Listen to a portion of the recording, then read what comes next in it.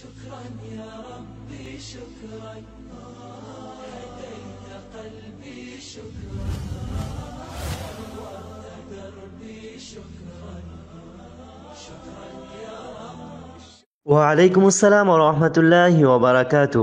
الحمد لله كفى وسلام على عباده الذين اصطفى، أما بعد، فأعوذ بالله من الشيطان الرجيم. بسم الله الرحمن الرحيم. وما آتاكم الرسول فخذوه وما نهاكم عنه فانتهوا. وقال الله تعالى في موضع آخر: فاسألوا أهل الذكر إن كنتم لا تعلمون. Saudi আরব দাম্মাম থেকে একদিনই ভাই প্রশ্ন করেছেন যে সলাতের মধ্যে নামাজে যদি ইমাম ভুল করে তাহলে মুক্তাদিদের করণীয় কি, মুক্তাদিরা কিভাবে ইমামকে তার ভুল ধরিয়ে দেবে, এ বিষয়ে দলিল প্রমাণ ও রেফারেন্স সহকারে বিস্তারিত জানালে খুবই উপকৃত হতাম। ভাই, আপনি খুব সুন্দর প্রশ্ন করেছেন। দেখুন, ইমাম যদি সলাতের মধ্যে ছোটোখাটো ভুল করে তাহলে মুক্তাদিদের উচিত সেই ছোটোখাটো ভুল ধরিয়ে দেওয়ার খুবই প্রচেষ্টা করা। যেমন ইমাম যদি কেরাতে ভুল করে তাহলে মুক্তাদিদের মধ্যে কারো সেই কেরাত যদি মুখস্থ থাকে, হিফজ থাকে, তাহলে তা ধরিয়ে দেওয়া। যেমন দেখুন দলিল, হাদিসের গ্রন্থ সুনান আবি দাউদ হাদিস নম্বর 907।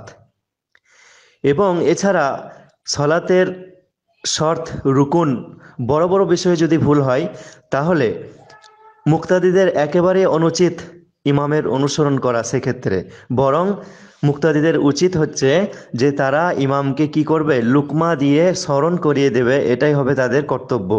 আর এ বিষয়ে হাদিসের গ্রন্থ সহিহ বুখারী হাদিস নম্বর 1203 এবং 1204 এবং 7190 এবং সহিহ মুসলিম হাদিস নম্বর 929 এবং 931 এবং সুনান আবি দাউদ হাদিস নম্বর 937 এবং 980 এবং মুসনাদে আহমদ হাদিস নম্বর 10,599 এবং 22,867 এবং সুনান নাসাই হাদিস নম্বর 801 এবং ইবনে হিব্বান হাদিস নম্বর 2261 এবং মুসনাদে আবি আলা হাদিস নম্বর 7,524 এবং সুনান দারিমি হাদিস নম্বর 1,364 এবং মিসকাত হাদিস নম্বর 988 মধ্যে উল্লেখ রয়েছে। বিশ্বনবী মুহাম্মদ রাসূলুল্লাহ সাল্লাল্লাহু আলাইহি ওয়াসাল্লাম বলেছেন, আত-তাসবিহু লির-রিজাল ওয়াত-তাসফীকু লিন-নিসা। রাওয়াহুল বুখারী ওয়া মুসলিম ওয়া গায়রা। বিশ্বনবী মুহাম্মদ রাসূলুল্লাহ সাল্লাল্লাহু আলাইহি ওয়াসাল্লাম তিনি বলেছেন যে ইমাম যদি সালাতের মধ্যে ভুল করে তাহলে মুক্তাদিগণের উচিত, যদি তিনি পুরুষ হন তাহলে কি বলবেন, সুবহানাল্লাহ বলবেন। মুক্তাদিগণ সুবহানাল্লাহ বলে ইমামের ভুলকে এই সুবহানাল্লাহ লুকমা দিয়ে স্মরণ করিয়ে দেবে, এটা হবে পুরুষদের জন্য উচিত। এবং মুক্তাদি যদি মহিলা হন তো সেই মহিলার ক্ষেত্রে বিশ্বনবী সাল্লাল্লাহু আলাইহি ওয়াসাল্লাম বলেছেন ওয়াত-তাসফীকু লিন-নিসা।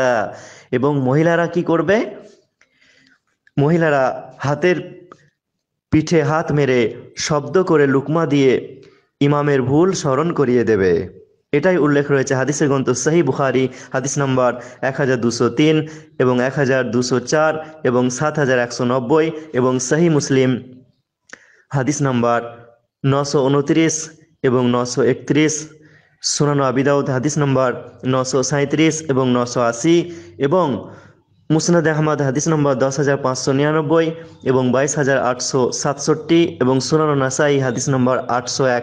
এছাড়াও আরও অন্যান্য অনেক হাদিসের গ্রন্থে হাদিসটি উল্লেখ রয়েছে। অতএব আমরা এই হাদিস থেকে সুস্পষ্টভাবে বুঝতে পারলাম যে ইমামের যদি সলাতের মধ্যে কোনো ভুল হয় তাহলে সেক্ষেত্রে পুরুষ মুক্তাদিগণ সুবহানাল্লাহ বলে লুকমা দিয়ে ইমামের ভুল স্মরণ করিয়ে দেবে। এবং মহিলা মুক্তাদি যদি হন তাহলে মহিলা মুসল্লিরা তারা কি করবে, তাদের হাতের পিঠে হাত মেরে শব্দ করে লুকমা দিয়ে ইমামের ভুল স্মরণ করিয়ে দেবে। এই কথাই আমরা এই হাদিস থেকে স্পষ্টভাবে বুঝতে পারলাম। এরপরে আসুন আমরা জানি যে মহিলা ও পুরুষের এই যে লুকমা দেওয়ার পদ্ধতি পৃথক হওয়ার কারণ কি।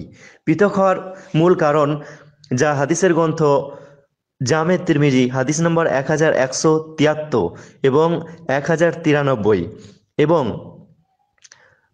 হাদিসের গ্রন্থ ইরওয়াউল গলিল হাদিস নাম্বার 273 এবং মিসকাত হাদিস নাম্বার 3109 এবং ইবনে হিব্বান হাদিস নাম্বার 5598 ও 5599 এবং ইবনে খুজাইমা হাদিস নম্বর 1685 এবং 1686।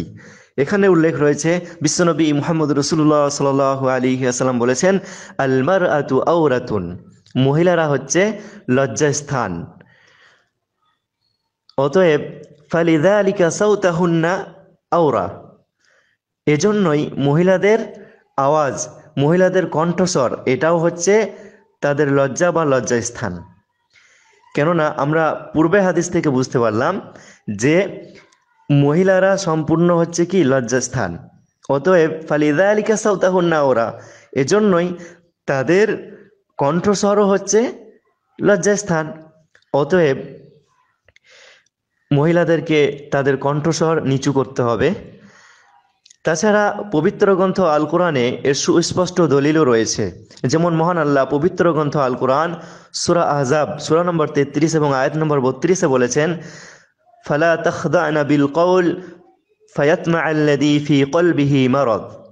আল্লাহ রাব্বুল আলামিন বলেছেন যে মুমিন মহিলাগণ, ভালো যারা মহিলা সেই সমস্ত মহিলাগণ তারা যেন নিজের কণ্ঠস্বর, নিজের আওয়াজকে উঁচু না করে, কথা বলার সময় নিজের কথা যাতে আস্তে বলে। ফায়াতমা'আল্লাযী ফী কলবিহি মারাদ, কেননা যারা কমজোর ইমানের পুরুষ তারা কি করবে, ফিতনা করতে পারে। যাদের অন্তরে ব্যাধি রয়েছে, অসুস্থতা রয়েছে, তারা সেই মহিলার সাথে কুকর্ম করার জন্য সুযোগ খুঁজতে পারে। অতএব মহিলাদের কথার আওয়াজ তথা কণ্ঠস্বর প্রকাশ পেলে কমজোর ইমানের পুরুষদের মধ্যে ফিতনার সৃষ্টি হওয়ার আশঙ্কা খুবই বেশি। তাই মহান আল্লাহ নারীদেরকে উচ্চস্বরে কথা বলতে নিষেধ করেছেন।